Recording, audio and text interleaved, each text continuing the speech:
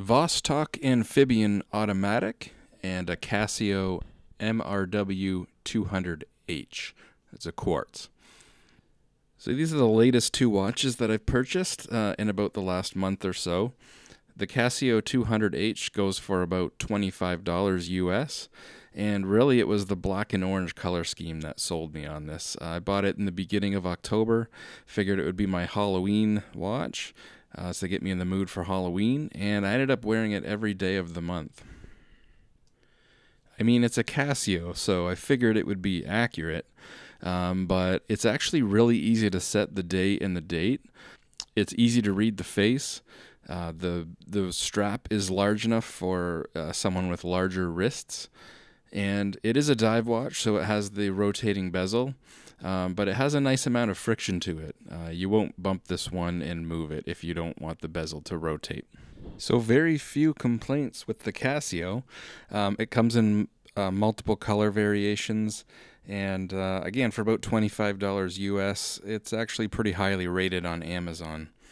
And the Vostok Amphibian, again about $100 US. I did change the strap on it, so you can probably find it for a little bit less, and then I did put a $10 strap on it. Vostok is a Russian company. They've been around since the early 1940s, and they made watches for the Soviet-era Department of Defense. So, I mean, this is a brand that makes watches in Russia, and they've made official watches for the Russian military. You may notice on the face it says Vostok. That is the Russian spelling of the name brand, and the Vostok is like the English version of the brand, but it's the same thing. I bought mine on a metal band because at the time that was the only one on Amazon.ca that was fulfilled by Amazon. So that one was free next day shipping at the time when I bought it. It's not anymore. There's a bunch of other color variations and different bands that you can get, and some of those were pretty cool, but they all shipped from Russia, so it would have taken like a month to get it. So I saved about $5 in shipping, and then I had to put a $10 or $15 strap on it. So it ended up costing me a little bit more, but I got it right away. So I ended up buying a strap for it, like I said. It is a 22 millimeter lug width, and I think I did a pretty good job matching the orange color on the face with the orange color on the strap.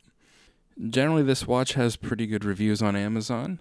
A lot of people claim that it looks better in person than it does in the pictures, and for the most part, I would agree with that. The official Amazon pictures make it look really flat, and that's not true. It's got a lot of curves to it. Some of the pictures made it appear that there was going to be a lot of machine marks on the metal, and that's not true with mine either. Mine looks really smooth. On the front, on the back, yeah, there's a lot of machine marks on the back, but you don't see the back generally, so not a huge deal. The glass is domed. Got a very retro look to it. Only complaint with the glass really is there's a lot of reflection on it. It doesn't look like there's any like anti-reflective coating on there, and I don't think it's sapphire or anything special, so you'd have to be careful not to scratch it. And really the only two complaints I have, the bezel, the rotating bezel, doesn't have a lot of friction. Very little force, and it will rotate, which I actually prefer. It had like a little bit more friction, or maybe like a ratcheting system. It basically moves freely in both directions. And then other than that, the date is a little bit hard to set. The Casio has a dedicated position on the crown, where you rotate it one direction, it changes the day, and you rotate it the other direction to change the date. This one only has the date, and there's no dedicated position on the crown for changing the date.